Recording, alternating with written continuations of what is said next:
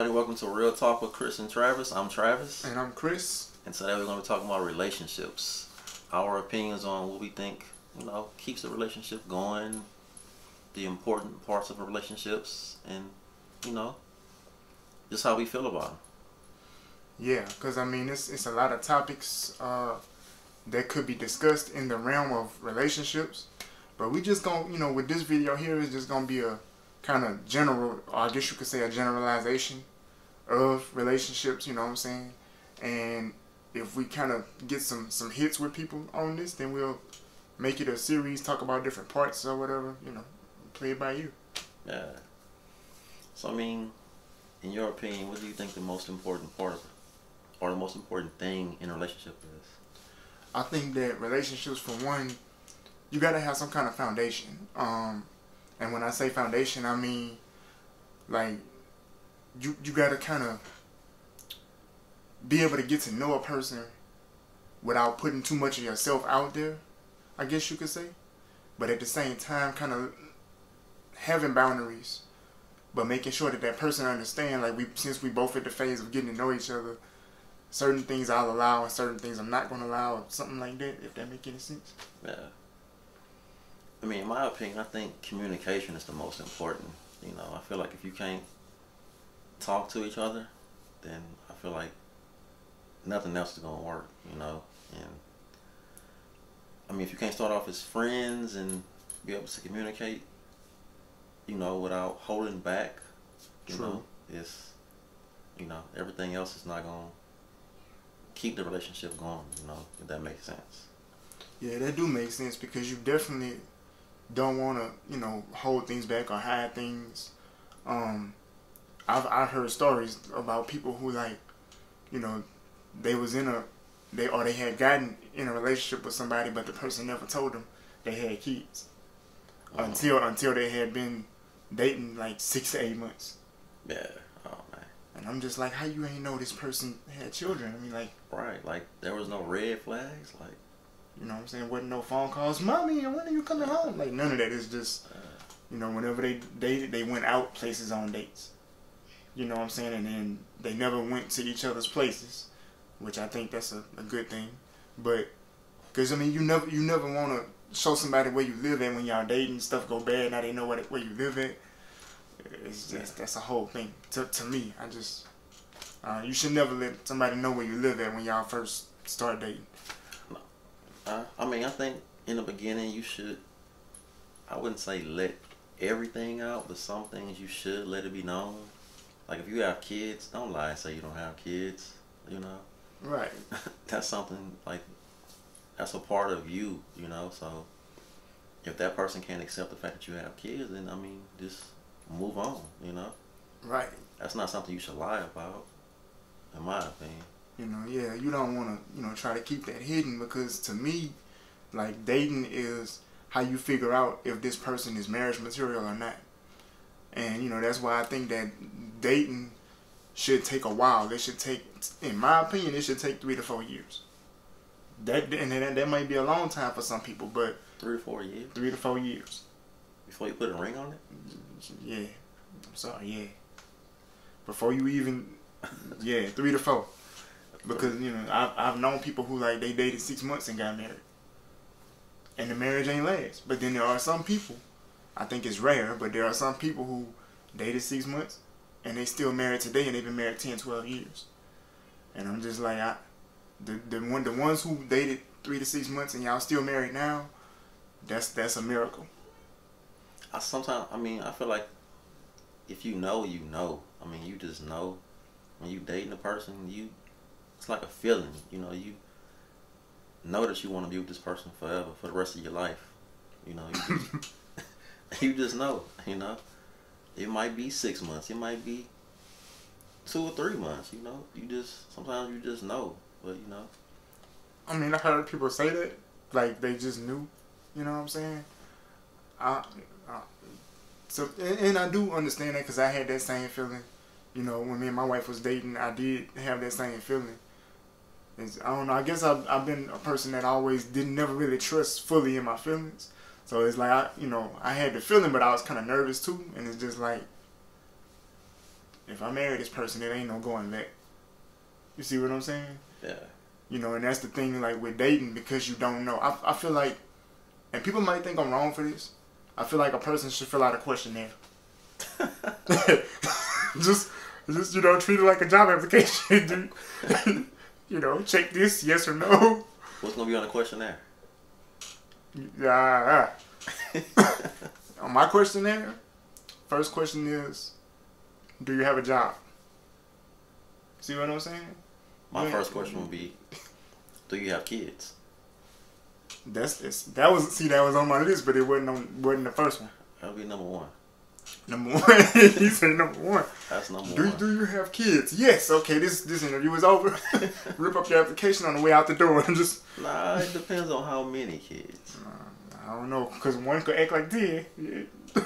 One could act like 10. To me, it depends on how many kids. If it's more than, I'm going to say 2. It's a no deal for you? if it's 3 to 4 kids? That's a deal breaker for me. I think another question on my questionnaire is like, can you give me some of your family background? You know what I'm saying? Like, how close are you to your family? I guess I could say. Yeah. You know, because when you say family background, that's kind of asking for a person's history, and I ain't trying to, you know, I don't want to know about your finances with your family. I don't want to know about your family criminal record and, you know, stuff like that. I just want to know, like, do you have siblings? Yes. Okay. Are you close to those siblings? Because you could have one sibling and y'all close, or you could have one sibling and y'all at each other's throats every day. You know, you could have 10 different siblings. So, you know, do you have, you know, siblings, and are you close to them? You know what I'm saying? Because people can have family members, and when they need help, those family members are nowhere to be found. Yeah. So if you're dating a person like that and they need help, they can't go to their family. That means it's on you. That's true. You know, so I want to know, you know, do you have family? Well, not do you have family, but are you close to your family? You see what I'm saying? Because some people, what if you dating somebody that's not where you're from? They may be living, you know, in the same state you are, but all their family is living somewhere else. Yeah. You know, so again, if they need help and you're dating this person, you're obviously dating them because it's something about them that you like. You know what I'm saying? So, whatever it is about this person that you like that much, do you like that so much that you're willing to sacrifice it, you know, if they need your help? Because that's a real thing, you know? Yeah. I would say my next one would be communication. How are you when we disagree on things, you know? Do you... Yeah, that's a good one. Do you hold in your feelings, you know, and don't say how you really feel? Can we still talk? Like, without you yelling and screaming, nobody can get a word in? Do you walk away when things get rough? I mean, I feel that's a big one for me. Yeah.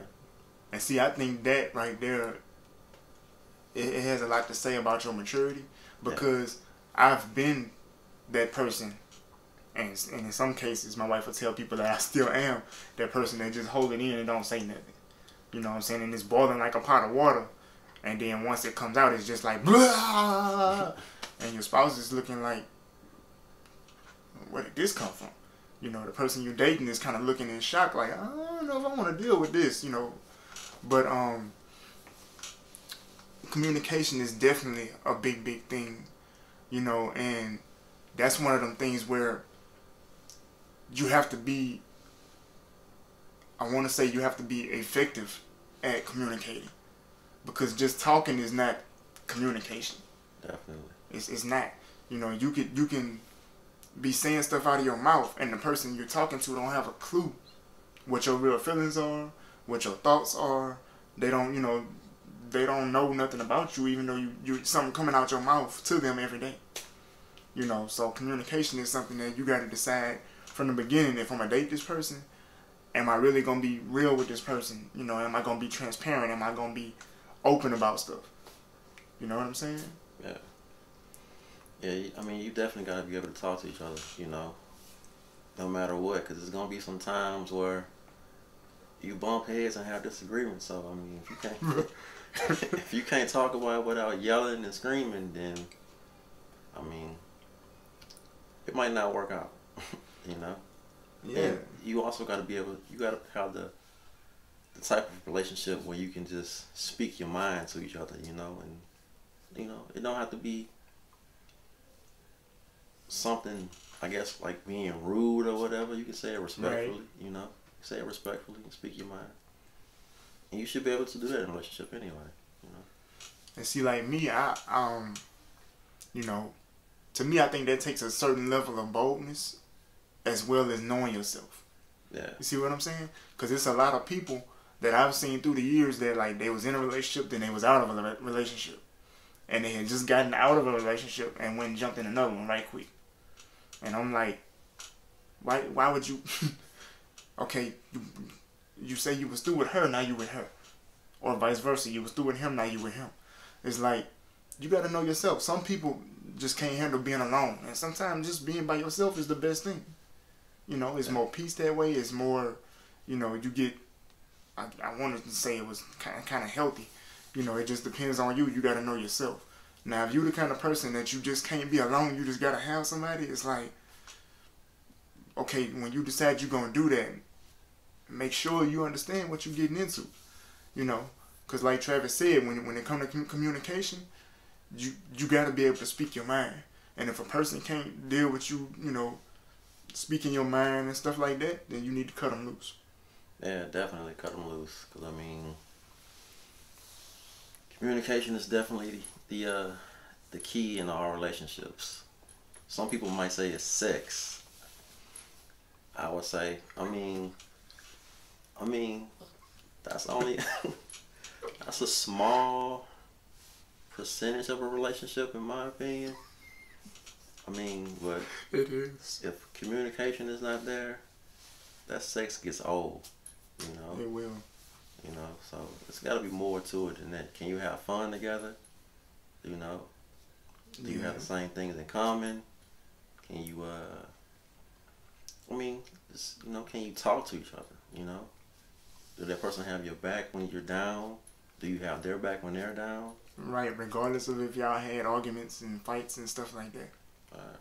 So, I mean, definitely got to be evenly yoked, you know. And that's another huge thing, you know what I'm saying? Because there's so many, when you get involved with somebody, it's almost just like gluing two pieces of paper together. And then when you realize, like, this ain't working out, and y'all try to go y'all separate ways, it's just like trying to rip them two pieces of paper that's glued together, ripping them apart. And when you do that, like, pieces of that person is still going to be attached to you. Yeah. Mentally. You know what I'm saying? You might be with another person, and yet you thinking about this other person that you was with before you got with person, you know, letter B. You see what I'm saying? And so, like, that's why it's really important before you even go to the dating phase. Is like, nah, we just friends. You know, we've been friends for so long. You see what I'm saying? How you friends with somebody for 2 weeks and then y'all dating? This person could be a whole serial killer. You know what I'm saying? You just don't know. You know, and I feel like some stuff just ain't worth taking the risk. You know what I'm saying? If I can't communicate with you, if we can't be in agreement on some things, and I know, you know, human beings, we not going to agree on everything, especially dealing with the opposite sex. You're not going to agree on everything. But there are some things it should be, you know, just out in the open. We can talk about it, come to an agreement on it, and then we on to the next thing. But if you can't do that, even in the friendship stage, dating should not be part of the equation. Yeah, definitely. You definitely got to start off as friends first, you know. I mean, if you start noticing, like, red flags as friends, don't get into a relationship. If you notice things that you feel like you can't really get over and it's going to be an issue, like an issue now as a friend, it's going to be an even bigger issue, you know, in a relationship. So I say take it slow and notice the red flags, you know, and for real, don't just brush them to the side, because I mean, it's gonna come back to bite you. Especially if you walk down the aisle with them, that will it's gonna hurt. You know, and just like Travis said, you just want to touch on something he said earlier, having things in common. You know, one thing for sure, people can't fake it till they make it. Some people just not good at that. But to the ones who do, you know, I'm gonna pretend like, you know, I'm into everything this person is into, to get them to, you know, give themselves over to me, then they just switch up on you. If you're dealing with somebody like that, that could be a terrible thing. But as far as having things in common, I mean, if you can communicate with a person and you find that, you know, y'all do have a lot of similarities. For instance, you know, the mindset when y'all have approach different situations. You know, the mindset when it comes to money. The mindset when it comes to how y'all gonna live. Because you live differently when you're by yourself versus when you're living with somebody else. You know what I'm saying? So, you know, how y'all gonna live. You know, how y'all finances gonna be. Because again, your finances are different when it's just you. But when it's you and somebody else, even if y'all got separate accounts, the finances is not just, oh, that's my money and her money. I mean, you know, his money and my money and all this. It's like, no, it's not just me anymore. It's us. You know what I'm saying? So, I mean, you definitely want to take a lot of that into consideration, you know, when you going into the dating phase. Because again, like, dating is, you know, it's not a game.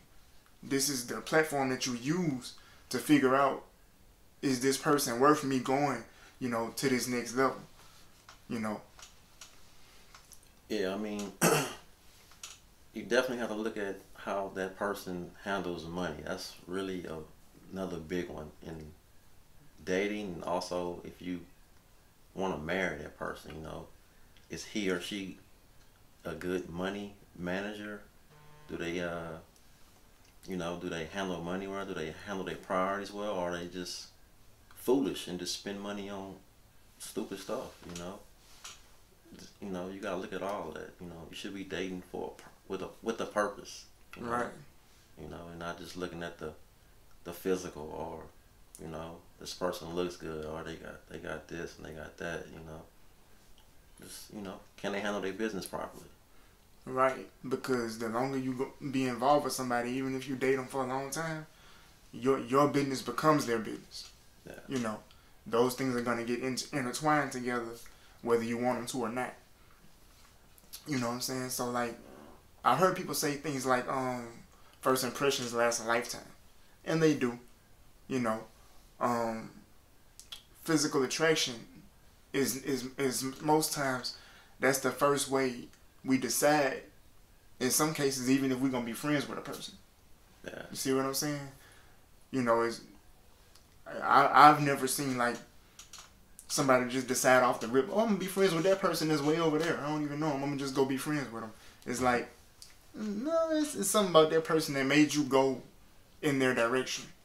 You know, it could have been the way they look, or it could have been you just heard them talking about something, and the way they was talking about it just made you kind of get interested in them. You know, and that's often the first step, is that first conversation. But before that first conversation, like, you know, it's your something in your mind goes off, you know, and you, whether, like I say, whether it's that person's physical makeup, or the way their face look, or just the way their voice sound, something about that person made you want to find out more. Right. You know what I'm saying? It's almost like a movie trailer. Yeah. You know, you saw him from a distance, you heard things, you saw things, and it was just like, coming soon. Oh, really? I'm going to find out about that movie over there. You know. Yeah, so y'all drop a comment and let us know what are the most important thing or things in a relationship to y'all. Yeah, because we definitely gonna be looking. Yeah, we're gonna be looking, and also check us out on Instagram at Real Talk with Chris and Travis. Right, because you don't want to miss anything, and also don't forget to like, comment, subscribe to the channel, because, you know what I'm saying, we're gonna be discussing a lot of different things on this channel, hot topics and stuff that ain't hot topics. I mean, but it's gonna be a lot of good stuff on here, man, and you really don't want to miss it. Oh yeah, so stay tuned. And we'll see y'all next Friday. We out. Peace.